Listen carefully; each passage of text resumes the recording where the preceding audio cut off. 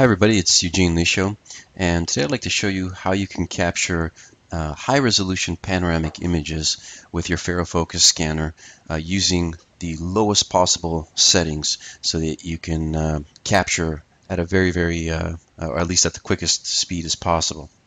Now, as many of you know, when you're scanning with the scanner, and let's say you're at a quarter res or 1/5 resolution, the resultant panoramic image that you get, that scene stitches together, is dependent on the resolution that you've scanned at. So, knowing that, what you can do is create a very high resolution panoramic image using a very low resolution scan. And so I'm going to show you how to do this, and it's a little trick, but for some of you it may be useful. I don't know. I've got 3 scans here, and I'll sort of flip through them here. So the first one here is a 1-to-1 scan of this room. Okay, and the second one is the same room, except I've changed the lighting a little bit, and it's lower resolution. In fact, it's 1/32nd resolution, so it's the lowest. It's the first time I've ever scanned on my scanner at the lowest resolution, but that's what it looks like.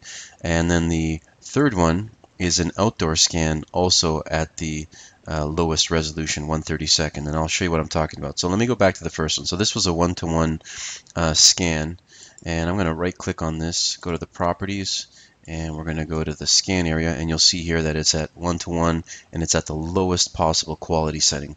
And so this took, I think, it may have taken about half an hour, or I can't remember if it was 15 minutes or half an hour, but it didn't take the full 2 hours to scan. So, and you certainly wouldn't want to go and scan 2 hours everywhere just to get a high resolution scan. But you need one scan, okay, which is at a high resolution. It could be a half res scan, it could be a quarter res scan, it could be whatever you want, but it just needs to be higher than whatever else it is you're capturing. And the other thing is, you don't need to do it at the same time. You could borrow any half res or full res scan that you have laying around, so you can save the time and you don't have to do it in the field or whatever it is that you're trying to capture. So the second scan is this one here, and I'll just show you. It's this 001 scan that I've done, and I'll come down and I'll show you that in the scan area. It's a 1/32nd resolution scan, and I turned the slider like way down here, so it's low quality, the lowest quality you can possibly get. Of course, you will never want to scan that way if you're wanting to use the 3D data. However, if you're just worried about the images and you just want panoramic images, this is the fastest way to capture them. And the last one here, the PT002, this is an outdoor scan, and this one also has, as you'll see, a very the lowest possible settings for the scanner. Okay, so what's the trick? Well, here's the trick. Since it's dependent on how scene stitches the images together, we can just piggyback off of a high resolution scan and substitute the photos.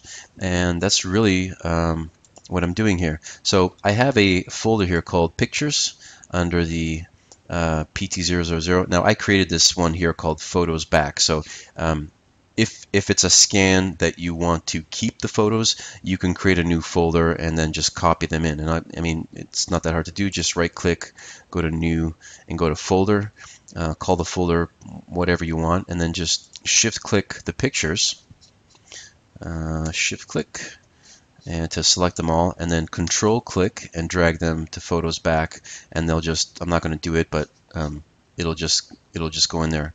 Okay, now I obviously screwed something up here because I've got another set of pictures here, but it doesn't matter. I'm going to delete these anyway.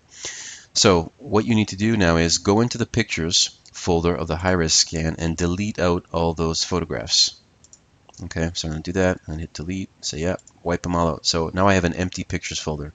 Now I'm going to borrow, I'm going to take the outdoor, this PT002, and let's say I want a high-resolution scan, a high-resolution panoramic image of this outdoor scene, and I'll show you that it's actually not all that high resolution here. If I go into this corner, you'll see it's rather pixelated and jagged and everything else. But now what I do is open up the folder, go to Pictures. I'm going to shift click on these to select them all. And I'm going to just click, drag, and drop into the pictures folder. Let me try that again. I lost the selection. There we go. And now just click, drag into pictures, and now in my pictures folder for PT000, I've got all my other pictures from PT002. So I've put the outdoor pictures on the indoor scan. So now all I need to do is reapply these. Actually, what I'll do is I'll switch back to the planar view for the indoor scene. I'm going to right click, go to Operations, Color Pictures, and just go Apply Pictures. Now, since this is a full resolution scan, this is probably going to take a little bit of time, maybe a couple or a few minutes. So I'm just going to hit pause at the moment, and I will let this go, and I'll come back when it's all done. Okay, so it's just finishing up the colorizing process, so I thought I'd just jump back in before it's done so you can see the switch on my screen. I still have the room photos applied to the scan, but once this gets complete, you'll see that it's going to apply the outdoor scan to this this indoor scene, which is kind of cool. And what I'll show you after that is actually just how to export the images. It's not a big deal, but I did notice that the one-to-one panoramic images are massive. They're really, really big. So okay, here it's just coming up now in a second. This window will come away, and okay, so there we go. So what I'll do is I'll just tab the two images together so you can see the difference. So this is the low-res scan. You can see that it's all jagged and such. And I'm going to just slide this over so we can get a sense of where we are here. How about this here? So we go into this corner, and you'll see it's much higher resolution than the low-resolution scan. So at this point, if I want to just export, all I need to do is right-click on the scan, the high-resolution scan, go to Operations, Color Pictures, and just Export Cover Overlay. Export Color Overlay. And when I do that, now I've done this already, so it's not a big deal, but you'll see that these icons here are all bitmaps. So the PT000 swapped outdoor scan, that's the one that I did. It is 1.96 gigabytes. So the panoramic image is really, really large.